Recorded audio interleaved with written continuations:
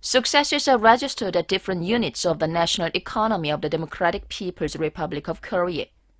The Chollima Steel Complex is doing the management of equipment and the technical management under the scrupulous plan and actively introducing rational working methods, speeding up the iron and steel production.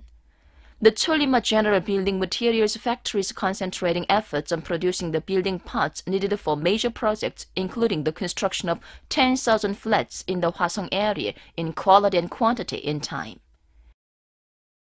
The Educational Books Printing Factory is boosting production to provide the students with good quality textbooks.